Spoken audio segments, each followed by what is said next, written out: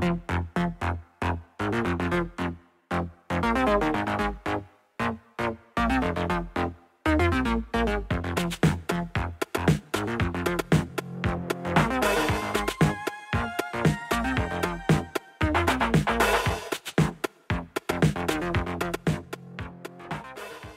like the idea of starting with this because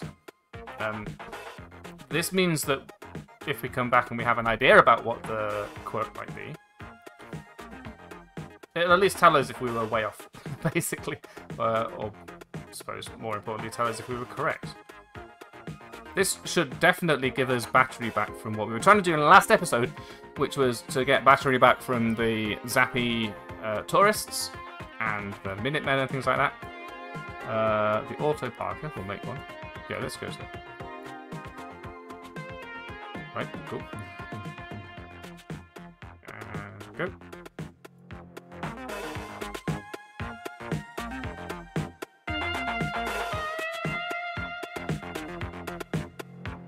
To make a relightable flare, we can make a flare gun. What is that? Because I wasn't there before. Dang it. You know what? For science. YOLO. In for a penny, in for a pound. Is it this? Oh my god. What is this?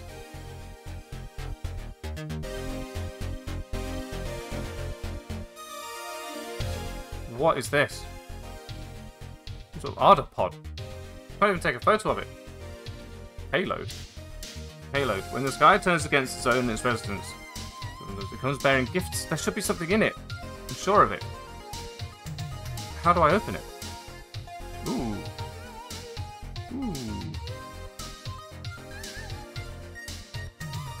What is that?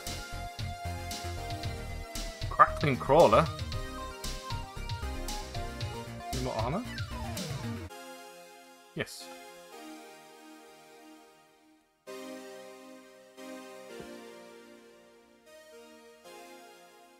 Quite sure what happened there?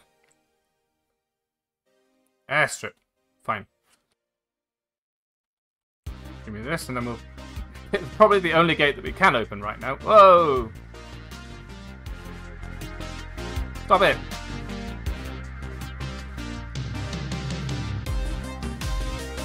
It's a bit far away, isn't it? Oh, that's coming in fast. I had not counted on it. That is like the wall in Tron. That's amazing.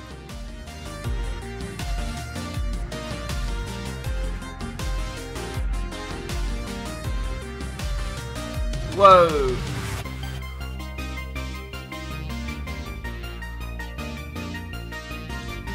Nearly there! No! Who put those there?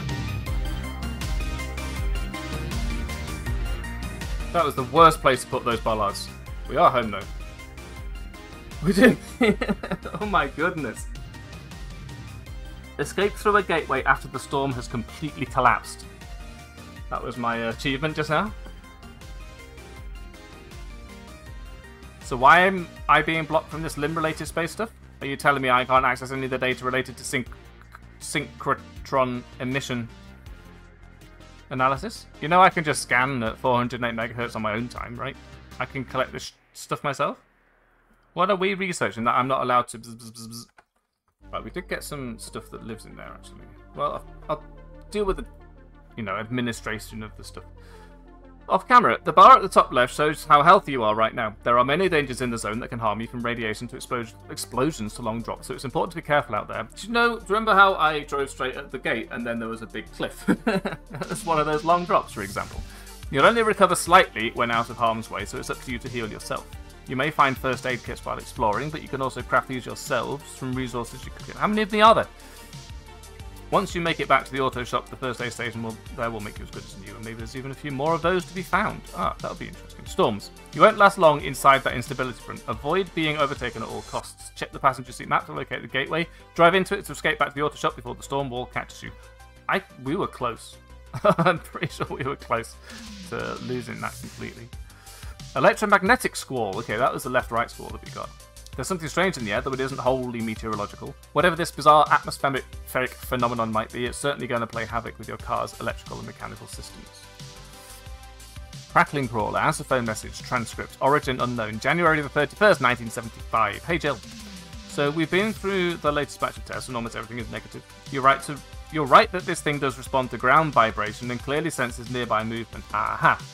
But beyond that, there's no reaction to any other kind of stimulus. Not light, not sound, not radiation, not any kind of changes in atmosphere, humidity, nothing. The best I can suggest right now is that its behaviour is kind of territorial, often attacking anything that it senses is close. Wait, not that I'm saying this thing is displaying intelligence, it's just some kind of chemical reaction. We're still saying they aren't intelligent, right?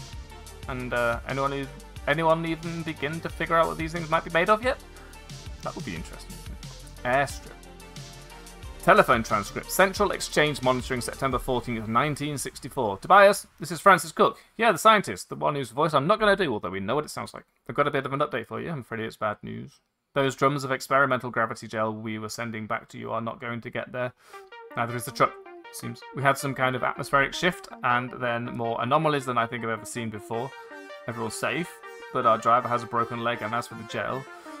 Well, the whole strip of road between our lab site and that old gas station got smeared and scrambled, so now it's more like some kind of giant trampoline. I'm not kidding. Anything that touches that road just takes off. It's starting to spread to some of the forest and swamp nearby. It's not that the gel is just spilled on the ground. It's like it's part of the ground now, part of the earth itself. So I guess you can update your inventory logs on that. Is there some kind of maintenance request that I should file for this?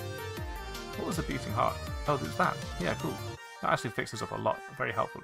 Very, very good. Thankful for that. Anomalous clouds. Unpredictable weather patterns in this part of the zone mean more cloud-related hazards will manifest at ground level. I think that's what it said. And disruptive discharge was the other one. The electrical discharges detected in this part of the zone can damage and disrupt batteries, draining your power reserves.